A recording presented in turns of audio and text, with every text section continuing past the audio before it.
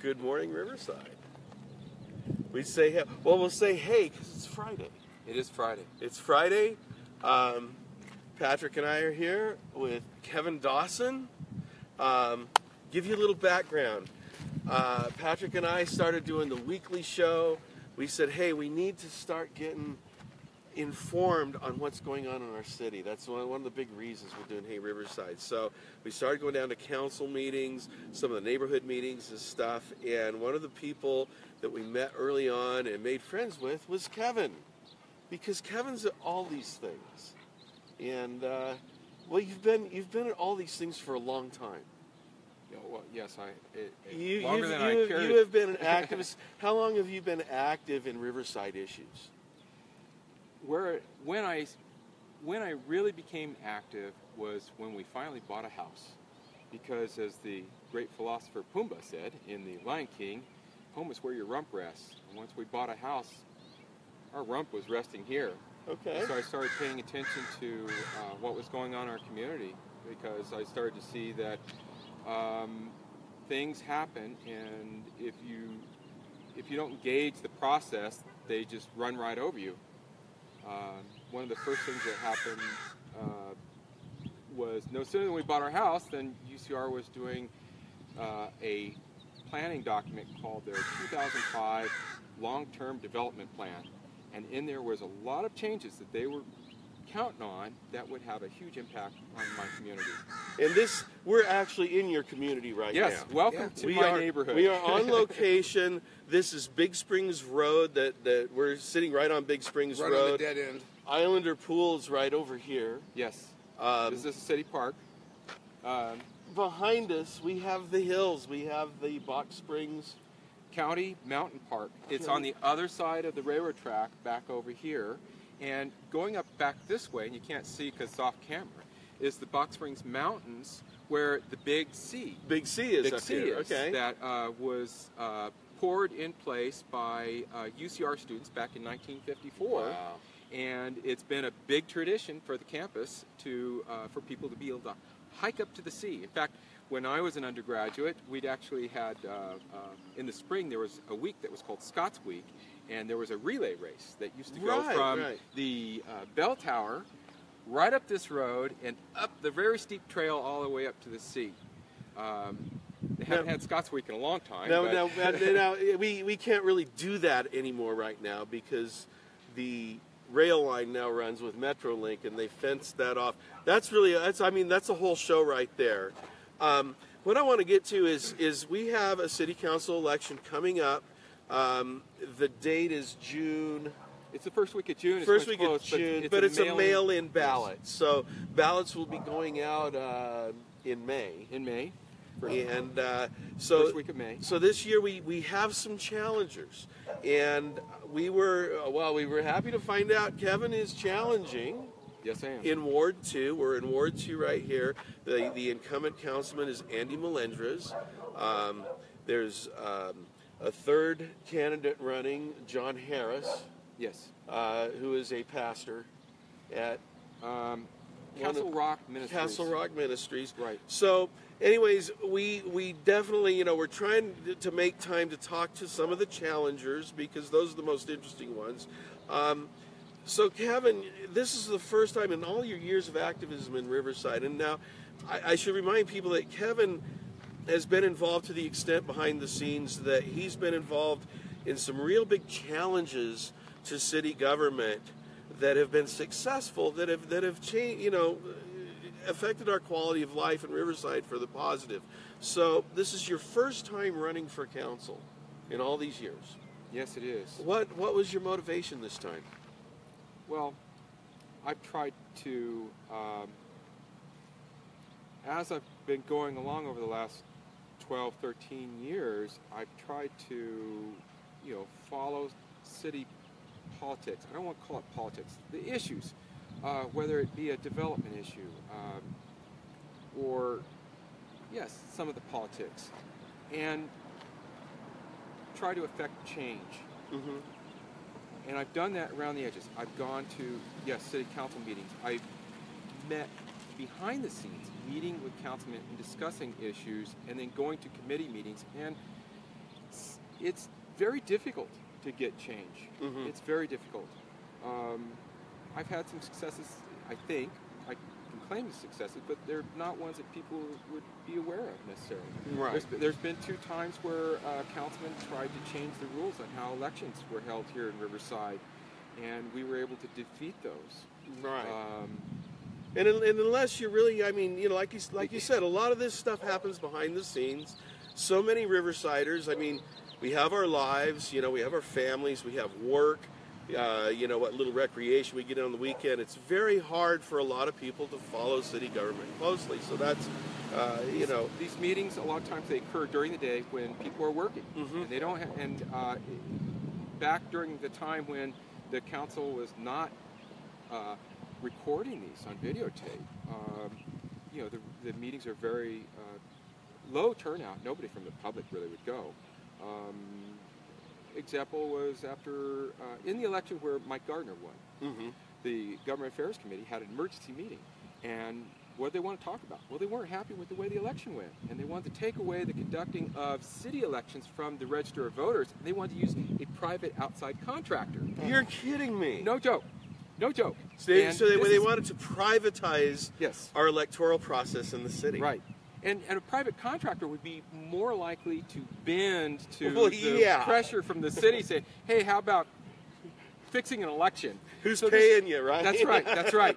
Then the second thing they wanted to do is they wanted to change how we elect council people. They wanted to make where we wouldn't elect people directly from a ward. We would nominate candidates from the ward, and then the ward election would be held citywide. And this was important because we had an incumbent who'd raised several $100,000 to run for re-election, and he just lost by 3 votes to a challenger that only raised $47,000. Oh my! So they wanted to rig it so that a guy who raised a lot of money could campaign over a whole city, but a challenger can't go door to door over the whole city. Right, right. Yeah. So that was an attempt. That's weak.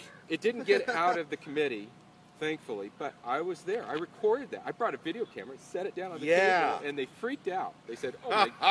They said, one of the councilmen said, "You know, Frank, you know, he's got a video camera. We're going to allow that?" And I sat there and said, "Well, look, it's a publicly noticed meeting. The Brown Act applies." And the city attorney said, "Yes, he gets to keep it. He gets to be there." And I learned about taking a camera because I'd spent 2 years on the county election observer panel. Okay. So I was going to, you know, watch the different election events. I was on the panel to ensure the integrity of elections. And while on that panel, all these other panelists, they were bringing video cameras. Like, why are you doing that? They go, let us show you some video. And I'm convinced that video is our friend. It's important for... It's really important. Absolutely. Yes, to document what's going on. Because if you don't have videotape, you have nothing. Well, it's like you're saying, it's really hard to go down there every time. So I like going back and rewatching it and being able to fast forward to the good parts. You can't watch everything. So, you know, you can spend 3 hours, but you can sure spend 30 minutes watching it. And I like doing that. Well, it's a welcome change that the city finally has been, you know, videotaping the smaller community or committee meetings and making it available to the public. Yes. And it's good for the councilmen, because councilmen can't be on the other committees. You know, they and it's good for them to be able to have the opportunity to look and see what's their fellow councilmen are doing if they want. Right. Because you can't be everywhere at once. That's just the truth. And you know, video is our friend to the point where I was at a council meeting a couple years ago where one of our community members was applauding at the council meeting. Yes. And that was before they were doing the videotapes every week. Well, no, they were videotaping the council meeting. They weren't keeping it. Yeah. And so I was watching this play out, and I thought to myself, you know, I wonder if this is going to escalate. And I decided, you know, I'm going to take out my phone because I've got a video camera. And I started videotaping, and sure enough, it escalated to the point where the mayor stopped the meeting, and they had the police arrest this person for clapping, you know, which is, you know, First Amendment right kind of thing. And I videotaped him right out to the squad car, putting this woman in handcuffs into the car. Later, she brought suit against the city. And she won, correct? Well, get this. They claimed that she was disruptive, and the judge said, well, you videotaped your meetings. Where's your videotape? Where's your proof? And the city said, we don't have a judge. Well, what happened to it? Well, we destroyed it. you destroyed your evidence? Why would you destroy your evidence? That's right. And she was like, well, I do have videotape. Ah. And she had the videotape I had taken. And it's up on YouTube if anyone wants to watch it. And, you know, I'm sorry. So there you go. Videotapes are friend. Videotape is important. Yes. Now, getting back to the election here, you are challenging an incumbent, Andy Melendres. Yes. He's been in since 2006. 11 and a half years. 11 and a half years. Why are you going to be a better councilman than Andy? Well, first off, I don't have the same conflicts of interest that Mr. Melendres has. He's invested in several properties downtown, and so anytime an issue comes before the council that has to do with the downtown area, he recuses himself. And I've been trying to go back to see how many times that happened. I've only looked to 2010, and in that amount of time, he's recused himself 59 times. Oh, and some of these were really big issues. Whoa. For example, the library issue, the library discovery cube. The Right, night that right. went to the council, you know, the council chambers were packed. We had a petition that was signed by about 800 people. We had 80 speakers, most of whom said, "Don't move the library." And Mr. Melendres, he said, "I'm sorry, I have to recuse myself." And he walked off the stage, and he's going out the door, and I chased after him. And I said, "Andy, where are you going? You need to be in there with the people. And you could even speak from the podium. Use 3 minutes as a citizen to speak about it." He says, "That's okay. I'm going up to my office. I'm just going to watch it." But this is an example of a problem. Right. That you know, those 59 times he recused himself, that's 59 times Ward 2 wasn't represented on an issue. And the public doesn't know how Andy would have voted on the library issue because he wasn't there. He didn't share it. And I think that's not right. Right. We need better representation. And I feel like as we've been going along, I see this disconnect between the city and community. That the Sycamore Canyon example that recently came before the council. There's the Sycamore Canyon business development, Right. And a developer went in and grabbed several properties, assembled them, and then proposed 2 monster warehouses. And we talked to Alec Gary about this Yes. about a month and a half And- ago, before the vote that approved it. Right, but let me capsulize this. That community is a fairly affluent community, and it's very well educated, very articulate. They did all the right things. They got organized early. They went to the different city groups. They went to outside groups and talked about their objections and the problem with this. And they get to the city council meeting. Again, it's packed. They have speakers there, and it was a done deal.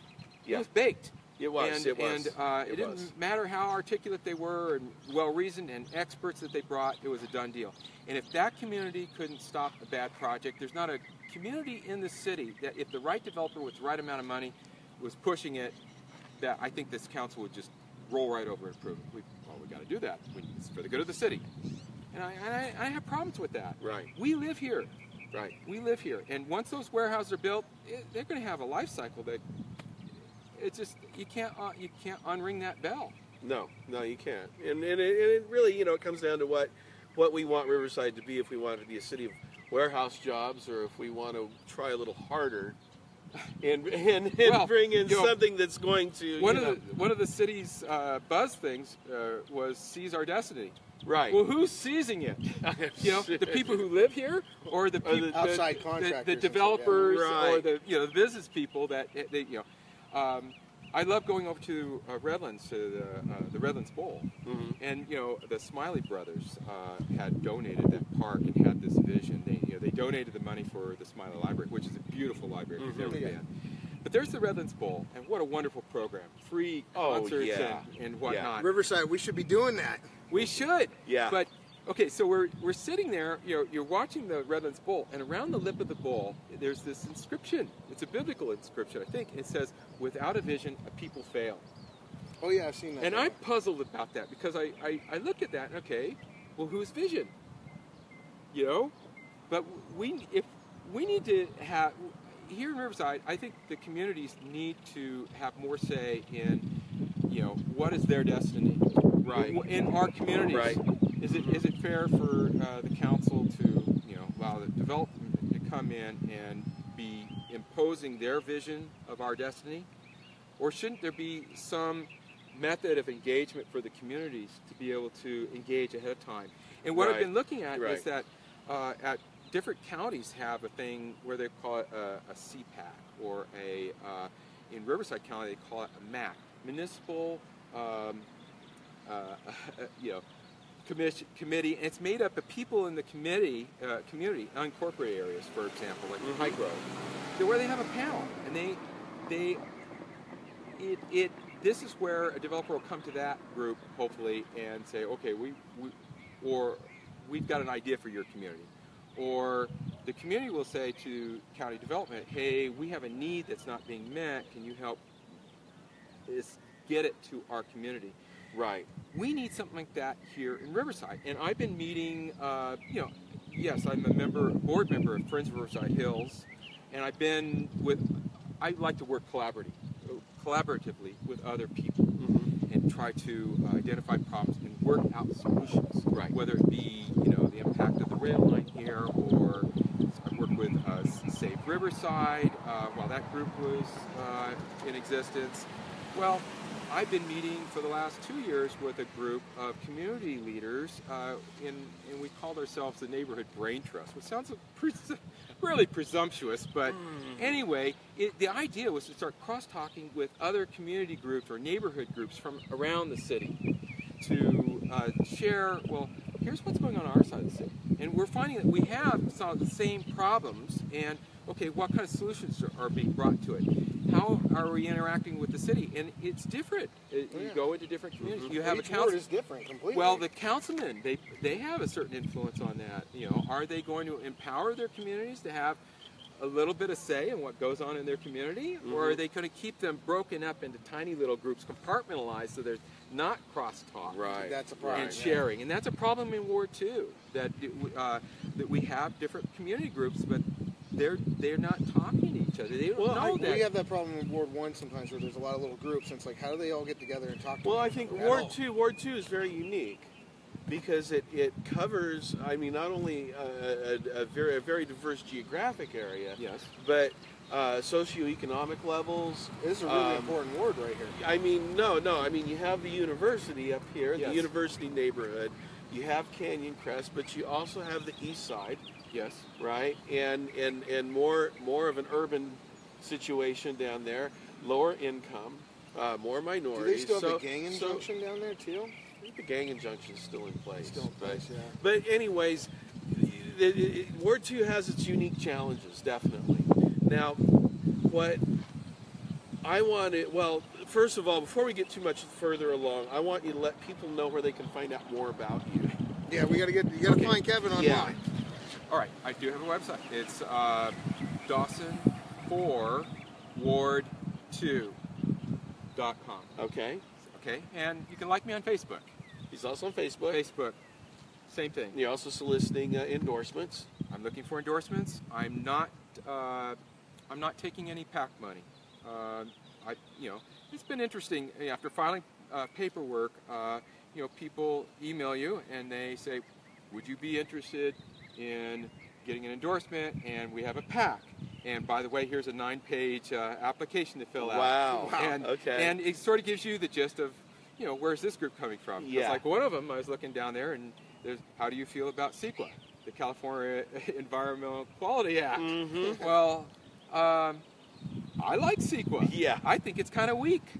I think that if there was I don't try to go into that right now, but I think it's important. It is one of the tools of where the community can have a say about development that is being proposed for. Because this is where you can raise, here's what my concerns are, and they should that developer or whatever, they should have to mitigate those impacts. Right. Mitigate impacts, and that's important. Riverside County Transportation, when they were going to do their Metrolink line, they were going to do a full EIR, and I raised the issue over and over and over again that as part of this project, you need to mitigate the impact of how do pedestrians safely cross over the rail line into the Box Springs Mountain Park to hike up to the sea? And they kept saying, the solution's easy. Those people shouldn't be there. They're trespassing. It's like, what? And in court, when we finally sued, their attorney argued for almost 45 minutes that those trails don't exist, Judge. They don't exist, and so we don't have to address it.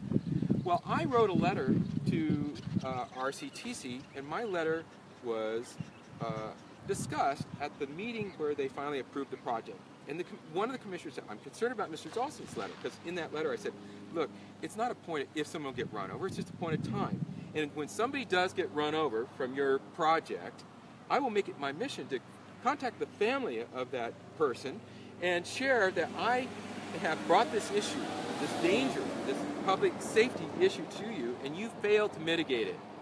And so the board discussed my letter in those terms. And what they arrived at was this, and this is what I want to get at. They said, well, there's nothing that says that if the community is so concerned about this issue that they couldn't raise the money themselves to build a bridge or an underpass. Oh, yes. And so then they said, okay, we'll approve the project. Well, excuse me, it shouldn't be upon the community to mitigate the impact of the RCTC's project upon our community. It should be RCTC mitigating that impact. Right. And the time to do it is when they got this big pot of money, and they had like $300 million that they're spending on this project, and it should have been there. Yeah. Now it's going to be very expensive to go back and retrofit an underpass or an overpass. It should have been done as part of the project, and I resent that. And we see that right up the street here. Yeah. Right up the street here. And it was after the project was finished that they went in and they built fencing. They spent a lot of money on fencing, and they put in security cameras up there. And a lot of people don't know it, but they also contracted with LA County sheriffs to patrol this line and cite anyone they find trespassing across the line. So if you're a hiker and it's you Riverside County. I know. They contracted with LA County sheriffs. Okay.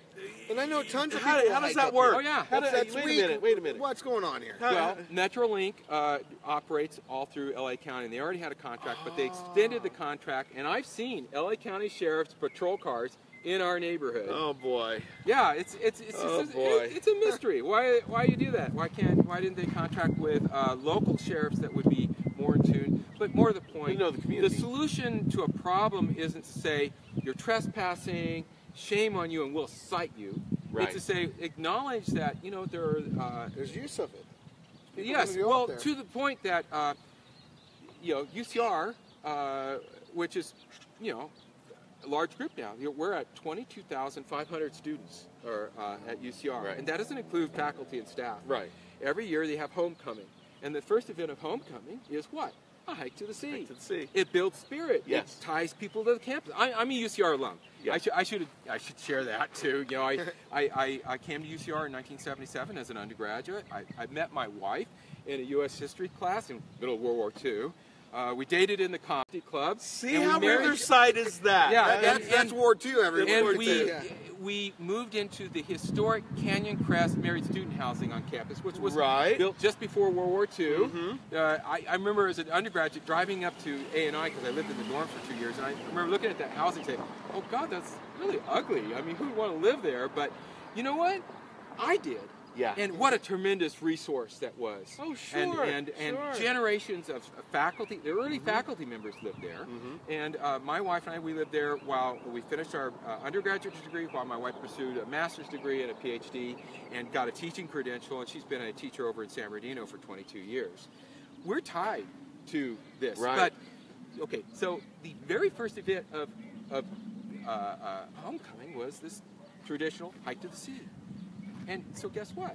RCTC somehow figured out that that's an event, and after the rail line opened, they sent a letter to the campus saying, this event has come to our attention, and you shouldn't do that because you would be trespassing, and we'll have sheriffs up there, and we'll cite everybody. Jeez. And so the campus had Boo. to take that off their list of Right. activities. Right. Goodbye tradition. Yeah, goodbye tradition. Now, that said, okay, so, but that's the frustration. That's one of the Right. many frustrations. Right. So, yes, Friends of Riverside Hills, we sued over that project, and you can sue over you make comments about the project, and you can only sue on the comments you make during the comment period. That's the way CEQA works. And we brought a suit, and we won in court on the pedestrian issue. We sued, I think, over 18 issues, 1 on 5. There were several others we could have won on, but I mean, this is wonky stuff. This is the way CEQA works. Right. And then we decided, you know, this is a good project for the region. We don't want to stop it. It does have a lot of money and support, so we'll try to negotiate something. Right. And what we negotiated was the right to an easement, to put in a crossing, some money to acquire some of the private properties just the side and on the other side to fill in the blanks between the city park and the county park. And we commissioned a master trail plan so that we don't want to build bridges to nowhere. So we wanted to have connectivity and such. Right. And talk to the different stakeholders, get them to have buy-in. So county and city park, county supervisor, city councilman, city staff. We've had them in the room, describing this legacy vision that we have to do something really good for the community. Because when we look at other parts of the city, like Mount Rubidoux and Sycamore Canyon Park, they're being loved to death. There's a huge demand for outdoor parks. Huge demand in Riverside. Mountain bikers, hikers, and such. And I'm sure a lot of the students here would love to go hike up here.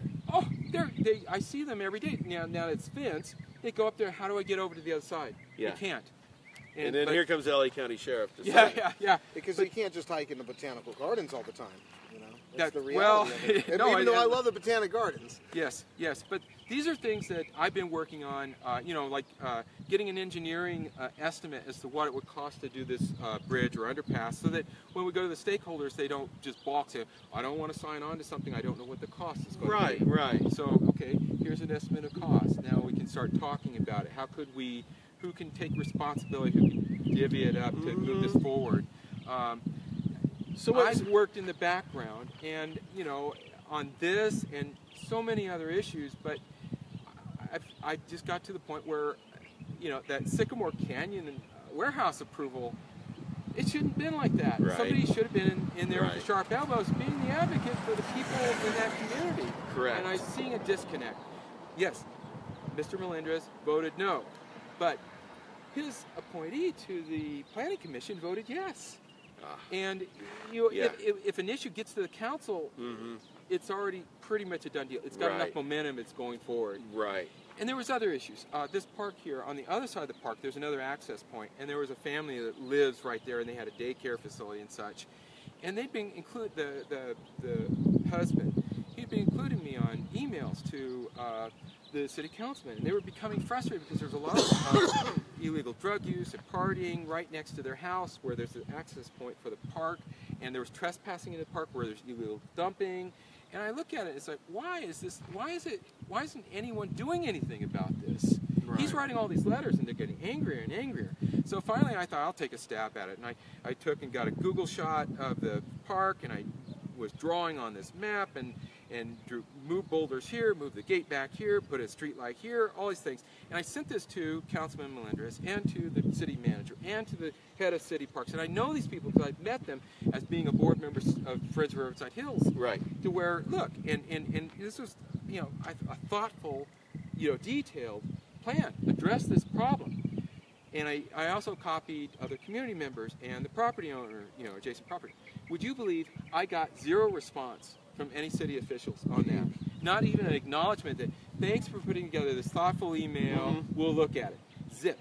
Okay. And so this property owner got, angrier and angrier that nothing was being done. He finally, they moved. He showed up one of our community meetings just screaming at Councilman Melendrez. Man. And why? This is a simple thing. If nothing else, just move some boulders around. I came out here, was moving boulders around myself, and I could get small ones, but the boulders were already here from a previous load of boulders that were put in place years ago by a park ranger. But if we can't get a city movement on fixing a simple problem, how can we fix the big problems? Right. This lack of responsiveness and engagement. Right. Well, just listening to you right now, I realize, look at all the stuff that Kevin doing without being elected. Right. We're elected. So what we're talking about here, folks, is activism with action. I mean, not just making a noise about it, but actually, Kevin's been taking action and doing real things that make a difference for years and years. So if you're looking for someone in Ward 2 who is going to be really on the side of the people and the residents and the people who have invested They're going to be here for the long term. I think you're going to want to look at Kevin as a candidate. Certainly, I wish you were running in my ward, but my ward's not up for grabs right now. Yeah. But as Patrick and I both, I think Patrick would agree, as doing Hey Riverside, I mean, we're working hard to get more of this in front of a new audience. We put all city meetings, all committee meetings and everything on our Facebook page so people know when they are.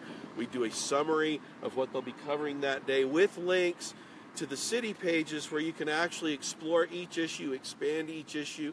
We really encourage you, as a resident of Riverside, to get more involved if you can. Take some time. If it's only reading the city council, what's on the agenda, sometimes it's a little hard to get through, but you'll be surprised. You look at the planning commission agenda, you might find something going on in your neighborhood that you have no idea is going on. So if you go out and speak up, you can make a difference. You have to speak up. Right. Kevin, don't suffer in silence. Right. Use your voice. We appreciate your candidacy, that you've thrown your hat in the ring. Once again, the website is Dawson4Ward2.com. Or like us on Facebook. You're also on Facebook. I'm not taking any PAC money. Small donations are good. We have a PayPal button on the website. And you do have the lawn signs, I've seen. I have some lawn signs, so if I can interest you in a lawn sign, please let me know. And even if I don't get elected, I want to encourage people. You can have an impact. Engage the system. Pay attention to what's going on in your community. It's not good enough to gripe about it under your breath. Michael Moore, whether you like him or don't like him, he's right in that if you don't like what's going on in your community, do something about it. Right. And in this instance, he said, if you don't like what's going on, run for office. And that's what I finally came to. I've worked around the edges in small venues and committee meetings, and I've joined groups, and I'm frustrated. I don't like what's been going on, and so I'm doing something about it by running for office. And even if I don't win, I'm not going away. I'm still going to be continuing to do what I've been doing. Excellent. Love that. And here for a little quick story before we cut out. We did Measure Z. We had Paul and what was it? Jason. Paul and Jason, yeah. And Kevin just showed up out of the blue. He wanted to come in and listen. That's what's great about Kevin. I've seen him at so many meetings and listened to so many different people from different points of view. So highly recommend you check him out and check out his website and vote for him. Thank you so much for hanging out with us, Kevin.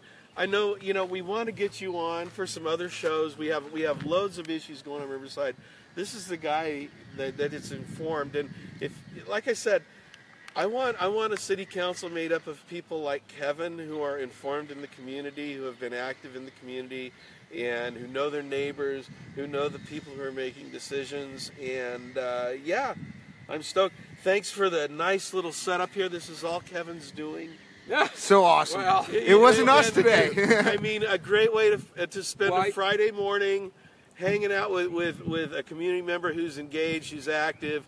If you're checking this out, you're engaged, you're active too, and we thank you for tuning in. I appreciate you coming to my neighborhood, allowing me to share with you where I live and what some of the issues are in our corner of the city. I wish you the best of luck in the election, Kevin. I appreciate it. And just for and thank you, Pat, for coming. Yeah, no problem. And we're going to do a quick pan so everybody can see where we're talking about over here. So right on down there. Yes, that's what we're talking about. See, it's kind of at a bleak angle from where we are. Yeah, see sort of oblique there. But there it is, everybody, just in case so you saw what we were looking at. Say goodbye, guys. Goodbye, guys. Thank you.